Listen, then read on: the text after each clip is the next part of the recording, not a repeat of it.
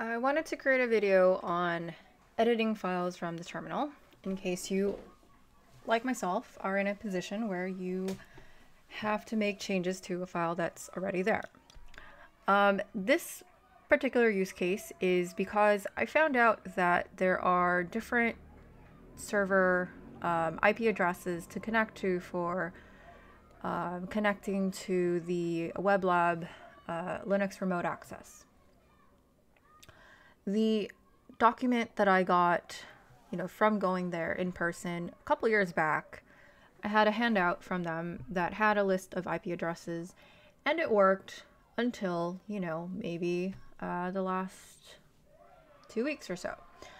And then I found that, well, they've changed it. And so here's a link, the web page that I'm at.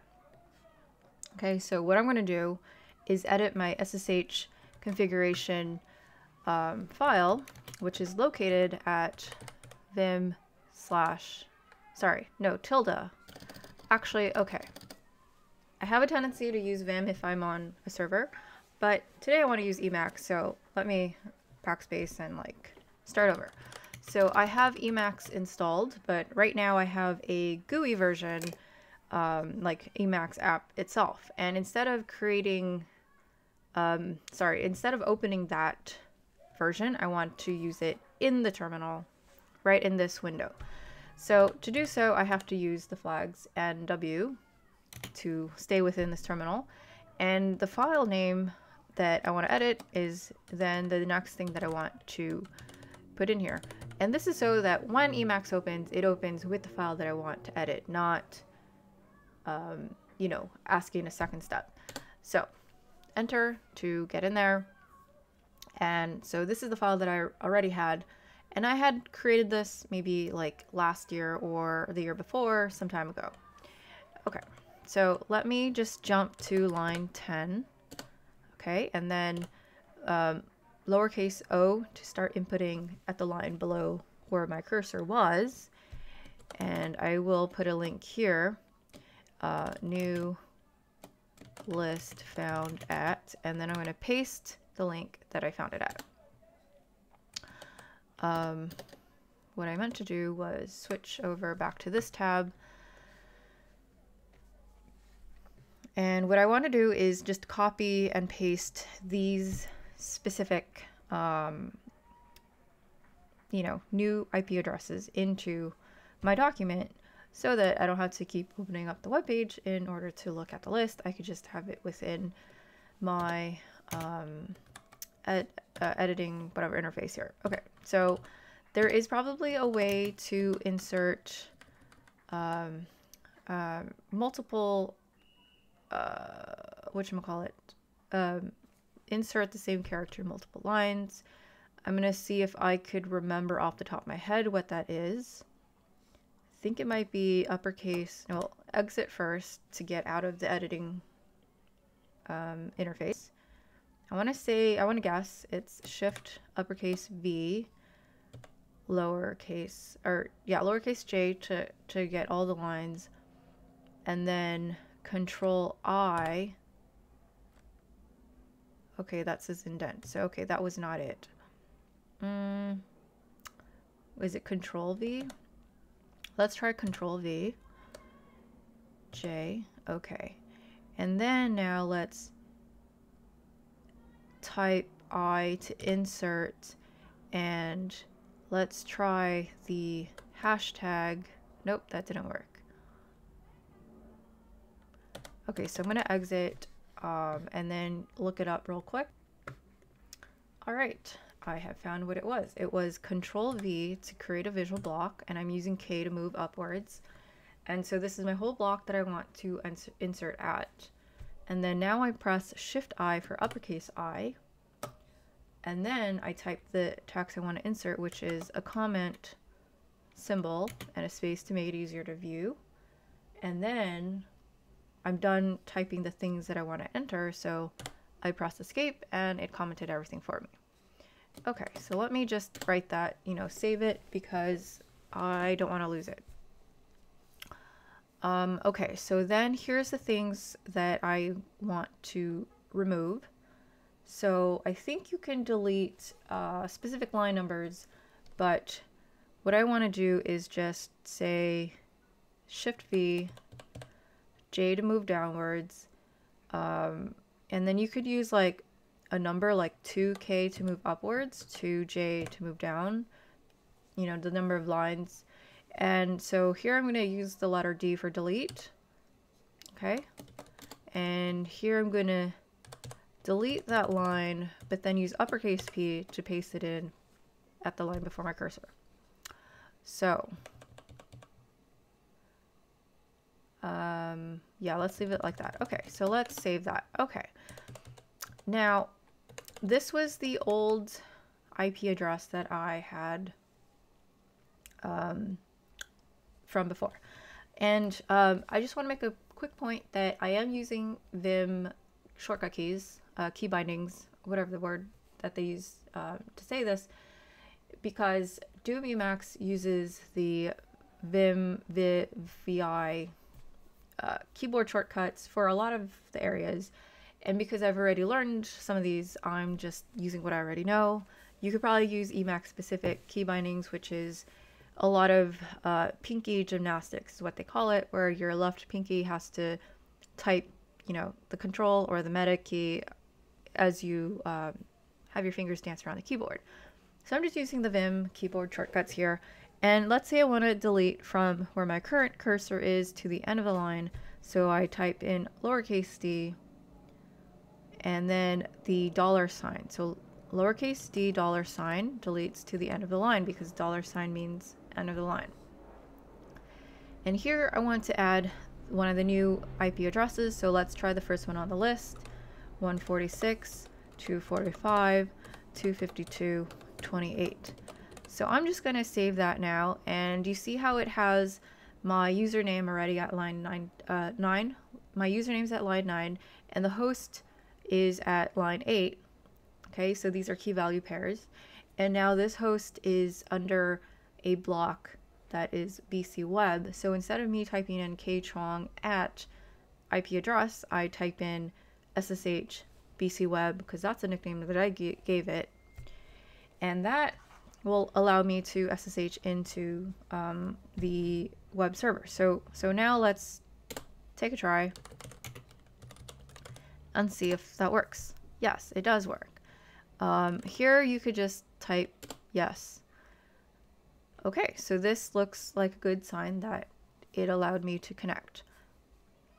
Okay, so my settings on the server is such that it will recolor the whole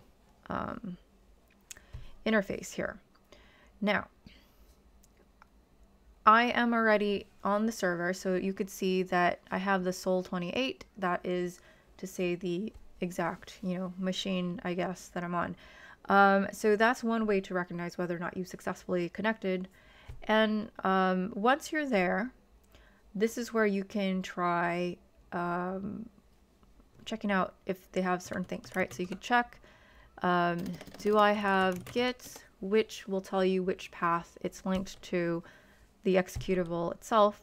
And you could type in git -- version to take a look at the version that is installed. Man git for manual page of the git and :q to quit out of that interface. Some of the other things that you might need for the assignment is SVN. So we could just check, you know, where is it and the version if you need to look at a specific version in terms of looking up documentation, because every version might have slightly different, you know, function names or number of parameters and type of parameters.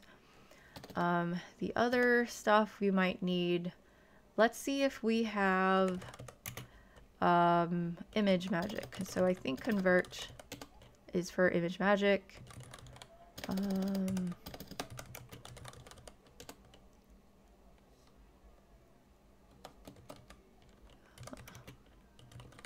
I'm just going to see if it is under this name. Okay, so that does work as well. And you can check if you have some of the other folder or other directories. Right, so you can see how you're able to take a look at what is there. Right, okay, so that gives you an indication of like navigating through. So I could show you what I have here, various things, and then if I wanted to make a directory, I could, I don't know, make a directory trial and error. I can move into that directory, and you see there's nothing in there, and I could use the touch command to say my readme, right? And then if I were to look at the contents, it would be nothing. So I'm just going to take a quick look here to see what happens if I use Emacs.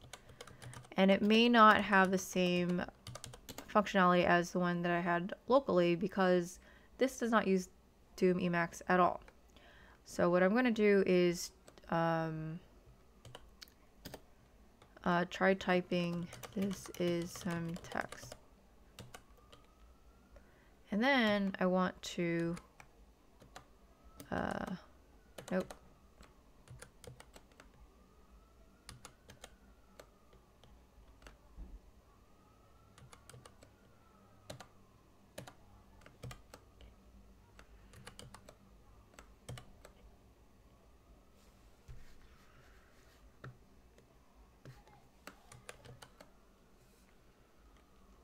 So Control X, Control S will write a file, and then if I use Control X, Control C, that'll let me exit Emacs. But if you know Vim, same thing, you can enter into a file, edit it,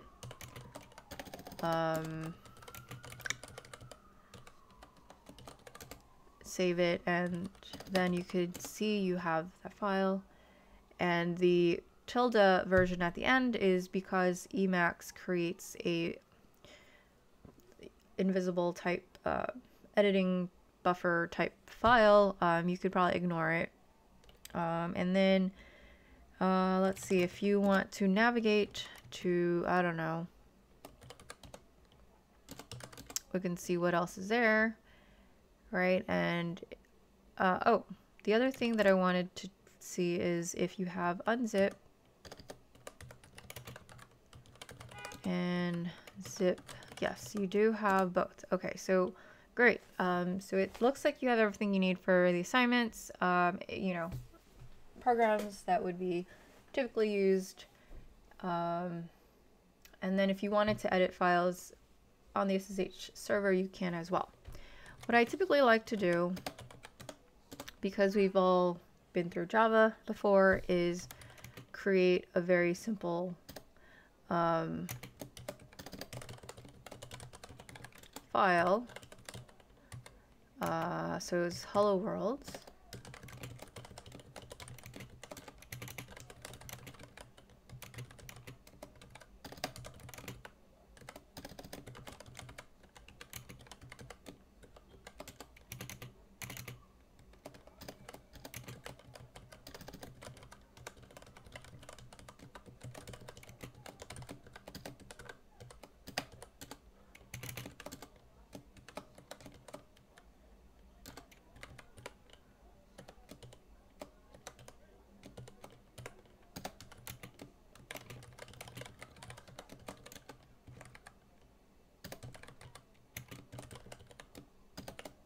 If I didn't type the whole thing and I press tab, it will autocomplete for me, which is great because I'm lazy like that. And if we do it one-liner, you can get that. And what happens is it creates the hello world compiled class.